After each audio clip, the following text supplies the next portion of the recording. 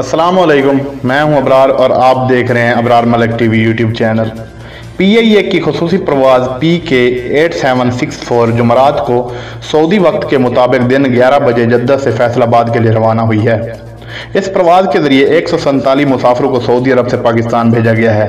जद्दा में पाकिस्तान के consul general Khalid मजीद और deputy consul general Sheikh Ahmad भुट्टू ने मुसाफिरों को जद्दा इंटरनेशनल एयरपोर्ट से रुखसत किया है। हुकूमत पाकिस्तान ने कोरोना वायरस की वबा के बायस सऊदी अरब में फंसे पाकिस्तानियों की वतन वापसी के लिए खसूसी प्रवाजों का सिलसिला शुरू कर रखा है।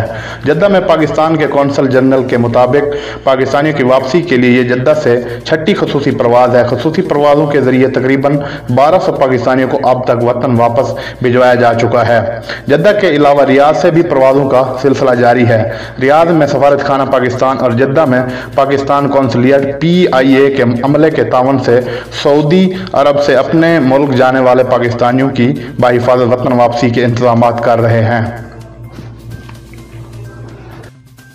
वीडियो के मुताल्लिक अपनी राय कमेंट बॉक्स में ज़रूर दीजिएगा और मज़ीद सऊदी अरब की ताज़ा तरीन खबरों के लिए आप मेरे चैनल को सब्सक्राइब कर लें। बहुत शुक्रिया।